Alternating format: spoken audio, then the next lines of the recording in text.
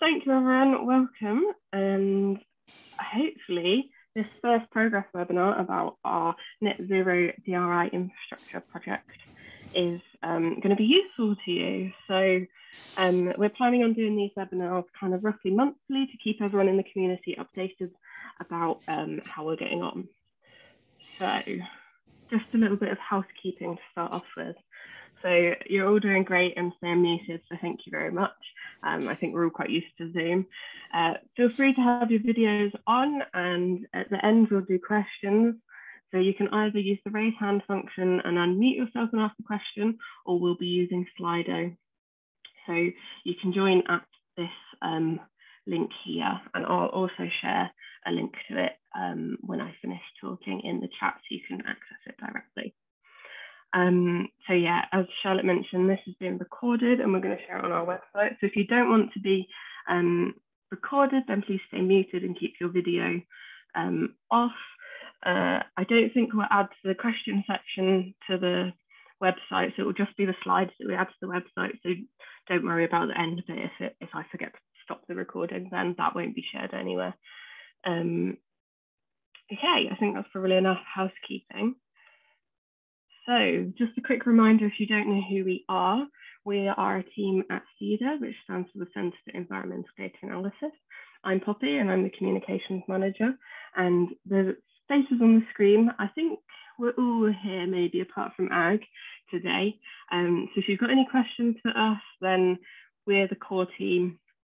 And yeah, as I said at the bottom, if you haven't already introduced yourself, then please do so in the chat. It would be nice to know who's here and what you're interested in. That would be great.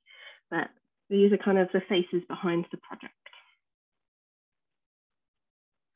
So today we are just going to give you a bit of a rough overview about the project, a bit of a refresher if you're not sure what we're doing and what the scope is. And then we'll give you a bit of an update about what we've done so far and the various ways that you can get involved over the coming weeks. And then we'll also talk about some upcoming events. Okay, so the project aims, these are our 3 core aims. So the Net Zero Digital Research Infrastructure Project main aim is to collect evidence to inform investment decisions by UKRI. So we are collecting evidence to be able to provide the recommendations to UKRI and the wider community to create an outline roadmap so that we can achieve carbon neutrality in all of UKRI's digital research infrastructure by 2040 or sooner. On my next slide, I'll explain what we mean by digital research infrastructure as well, if you're not sure about that. And then the third aim is about enabling UKRI to play a positive and leading role in the transition to a sustainable economy. So just a little bit of a disclaimer at the bottom that it's important to remember that we are a UKRI funded project, but we do not speak on behalf of all of UKRI. And our project will produce evidence and advice to feed into the wider decision-making process. Okay, so a little bit more about the project scope. We are focusing on digital research infrastructure, or DRI, if you hear us say that acronym. So these bullet points underneath kind of cover all of the main areas of what consists of DRI from a UKRI perspective. So these are things like supercomputers, so things like Jasmine, or data storage facilities, so long-term data archives. But it also includes things like software and sharing code, or the people behind these facilities, so the experts who are running and maintaining these resources. So for the infrastructure element, in scope is everything that is UKRI owned or majority funded. So anything over, I think it's 50%, is in scope for the project. But we'll also consider the role of connected devices, so things like laptops and mobile phones owned by staff, because we need to include these for an indication of the direction and speed of the technological change needed. So hopefully that clarifies simplifies things a little bit if you're a bit unsure about what scope is. There's a lot more information about the scope on the website, and there's a really nice page on the UKRI website about what DRI is. So we'll share these links at the end if you want to get any more information. Okay, so I said that we're in the project going to be collecting evidence. There's lots of different activities to do in our project that will be doing this. So this mind map kind of shows the main activities that we'll be covering. So we'll be doing detailed case studies, we'll be engaging with the wider community and stakeholders, we'll be doing an extensive literature survey, we'll be mapping the existing infrastructure that UKRI funds, and we'll also be assessing the funding framework. And then the two at the bottom, which are probably the ones which the community are most interested in, is the workshops and the proof of concept studies, as these are the ones which you can really get involved with. But we'll talk about that a little bit later. And again, there's a link at the bottom to a page on our website which gives more information about the activities that we will be collecting evidence from. So, what have we done so far? We've been really busy over the last 3 months, and we've been doing lots of different things and making progress across all of the activity areas I've just mentioned. Today, we're only going to focus on a couple of areas because we don't want to swamp you too much, and we're kind of focusing on the areas where we think we can ask for support and advice from the community or you who have turned up today. So the 3 areas that we'll be looking at are to do with stakeholder engagement and community building, the literature survey, and the sandpit events. So I'm going to talk to you about the community building, and then I'm going to hand over to my colleague Charlotte, who is going to talk you through the literature survey and the sandpit events. Okay, so community building. We've spent a lot of time over the last couple of months meeting lots of you. I recognise some names in the participant list, so thank you all. Here's a bit of an example of the different institutes and contacts we've made over the last few months. So we've really just been trying to build the community around the project and getting the support and expertise that we need to make it a success. The one thing that we found is that this stage of the project has taken up a lot more time and a lot more resource than we initially thought it would. So we're trying to move away from having some of these one-to-one meetings and hosting these regular webinars instead to update the community about what we're doing. So another way that we're trying to build a community and a way that you can get involved is via the mailing list. I know some of you are already on that, so thank you for joining. But I just wanted to give a bit of an explanation about how we're going to be sharing information to the communities on the mailing list. So, as I already said, it takes a lot of time for us to find the right people for who can get involved. So if you can help us or nominate people that you think should be engaging with us, then please do send them this information for joining the mailing list. The one which some of you will already be on at the moment is the general mailing list. So this will be where we send all of the updates out, and it will be kind of more detailed and more frequent information. And it's aimed at people who maybe want to help contribute evidence or expertise to the project and want to get involved by attending events and doing various things that we're putting together. So anyone can subscribe. You can click on this link on the website and subscribe, and you can also see an archive of all of the previous emails that we've sent if you haven't been on it already, so you can catch up. Okay, and then there's 2 more mailing lists which are going to be kind of more manually set up. So if you want to join either of these or nominate anyone to join these, then please contact us with the details of who should be on which list. So the communications mailing list is aimed at colleagues who are managing maybe social media channels or websites or newsletters. And those are the people who could share the project information to their wider communities. So I kind of anticipate that those emails will be like, hey, we've got these webinars coming up, please can you tell your communities what's going on? And then it will filter through all of the communities. So if you've got any comms colleagues who should be on that list, then yes, please let me know. And then secondly, the summary mailing list is aimed more at kind of upper management or stakeholders who might be impacted by the final findings or recommendations from the project. So this won't give all of the details about all of the events and all of the things that we've been doing throughout the project, but it will give the final findings and the summary. So less frequent and less detailed information will be sent to that mailing list. So again, if you think you should be added to these, then please let us know. That would be great. Okay, I think that covers everything for me from a community building perspective. So Charlotte, if I click onto your slides. Thanks very much. So the literature survey has mostly been assembled by the project team. Quite a lot of papers that Martin and myself have found. So our view at the moment is quite partial because it's dependent on what we know and the things that we're finding, which is why it'd be really useful for you all to help us by telling us about relevant pieces of literature.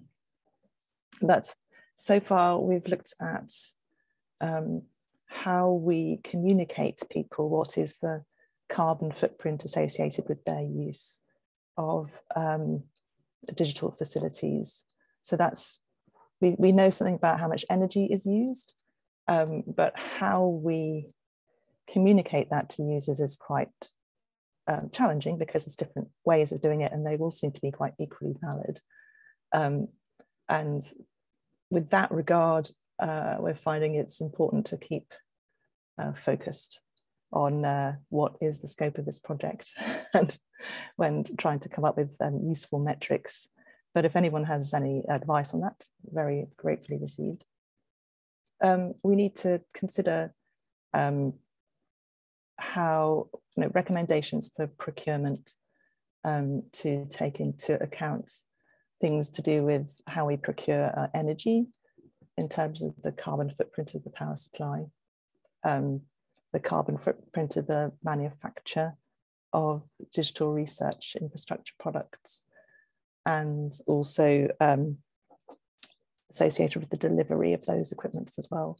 I think delivery is quite a challenging one because currently shipping isn't able to be done in a way that doesn't release carbon emissions at the moment.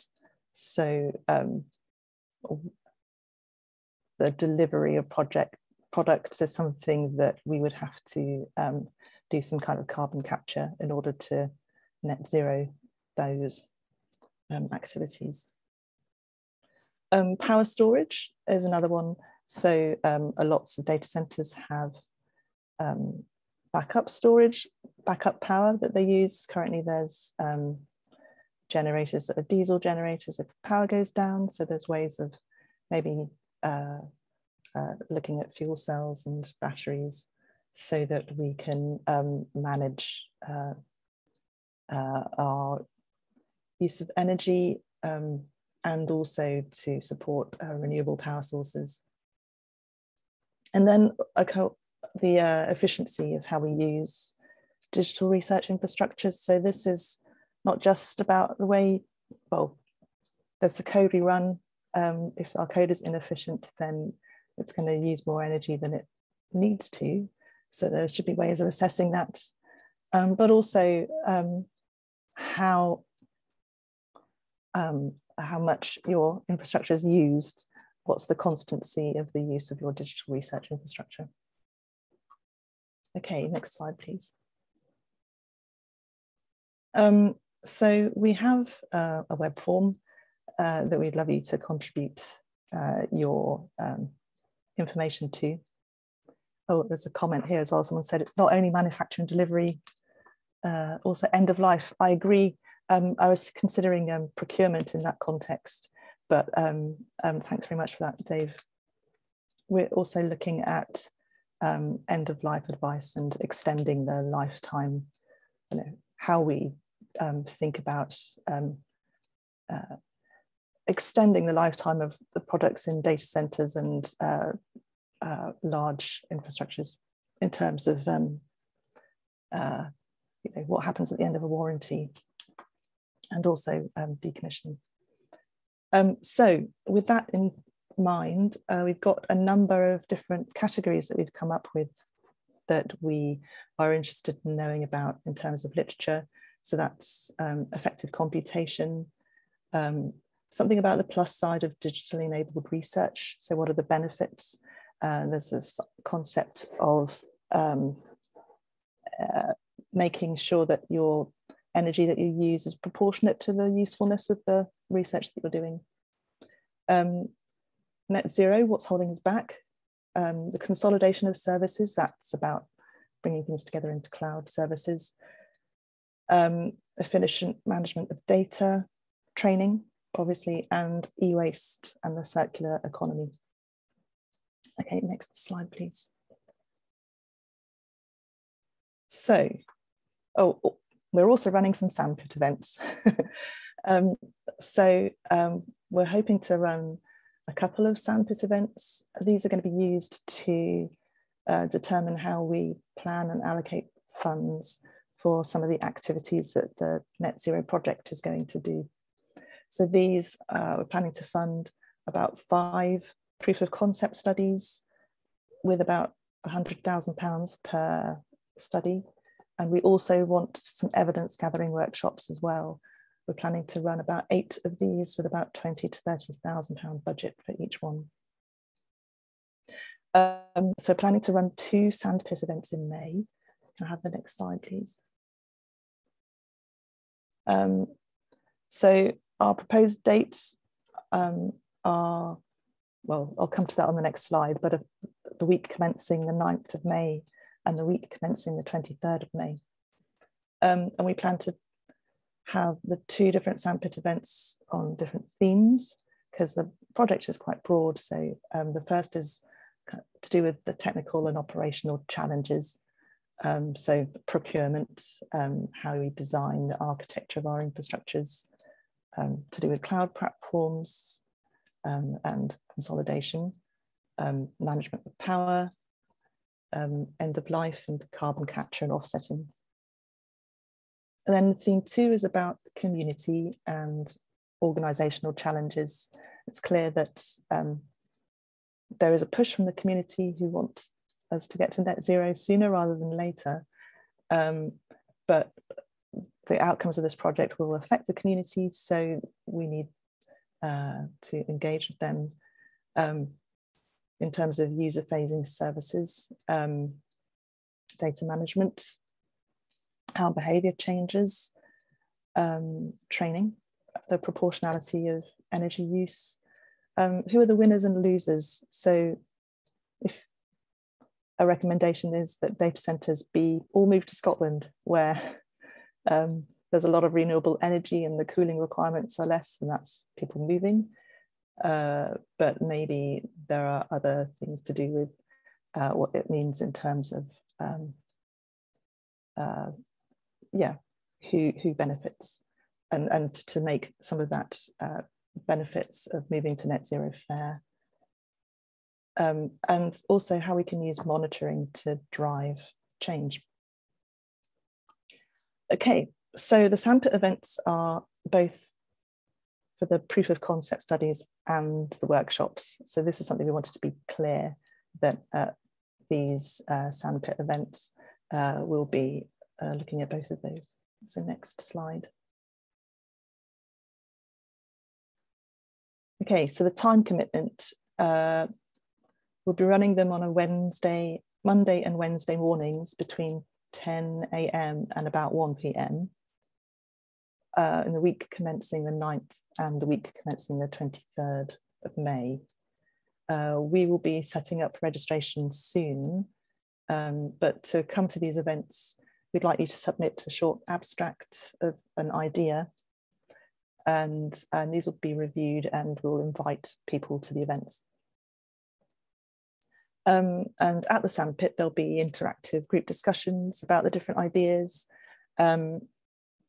forming teams to revise ideas, And then at the end of the sandpit, the teams will be invited to submit a one-page proposal, and then those proposals will be assessed by a peer review panel. Sorry, a review panel, yes. Okay, so the workshops, planning to run 8. They're intended to broaden the discussion to gather evidence from a wide range of sources. We want to outsource these so that people who have access to relevant networks should be running them, and who have expertise as well in the relevant areas. There's a list on our website about the areas that we expect the workshops to cover, but these are not fixed, and we expect there to be some work within the sandpits to determine more specifically the things that we will cover in the workshops.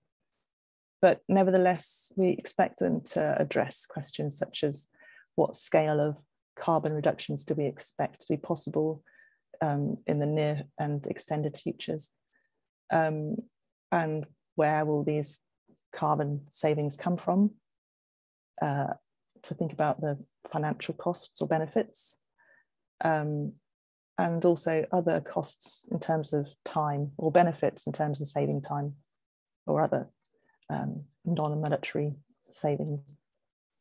And then also it's a roadmap, not a route plan. So there are decisions that need to be made along the way. Thanks. Next slide.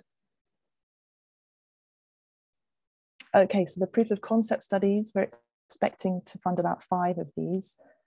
And these are about detailed studies of specific technical solutions. And they're about showcasing ongoing activity. The short timescale of the project means that really it's existing activities that we'll be expecting to look at in these proof of concept studies. We expect these to be about the efficiency of UKRI, digital research infrastructures, but it doesn't have to be a UKRI owned digital research infrastructure that these studies are related to, so long as there's a clear relevance, then that would be fine. Potential concepts are things like how we use heat. We spend a lot of effort cooling our data centers, so maybe there's a way of better using that heat. IT training, extending the life of hardware. Come and have a look at our website, and if you've got ideas about this, then please look out for our announcements for registering for these sandpit events. Next slide, please. Charlotte, I think I'm taking over from you now. So just as a bit of a recap back from the beginning, so we've talked to you about the activities on the right-hand side that we've already started, but just as a reminder that there's a lot of activities in the projects that we're doing that will gather the evidence to provide recommendations for the roadmap. So hopefully you've got a bit of a clearer idea about what we're doing, about engaging with stakeholders, the literature survey, the proof of concept studies, and the workshops. Okay, so some final comments. As we flagged up a lot throughout this talk, our website is the place to go for the most up-to-date information, so please have a look if you haven't already. Please encourage your colleagues to sign up to the mailing list or attend these webinars if you think that they should be engaging with us. That would be really great. Please do contribute to the literature survey and the related activity forms. Again, these are all linked on the website. If you're not sure where they are, then I can send a link in the chat in a minute. And yeah, get thinking about your ideas of what to bring to the sandpit events, and start writing your abstracts, because they will, the registration will be announced fairly soon. And then the next regular webinars of this will be at the moment scheduled for the 12th of April and the 26th of May. But again, we'll update the website if any of that changes nearer to the time. Okay, so that's it from us presenting. If you've got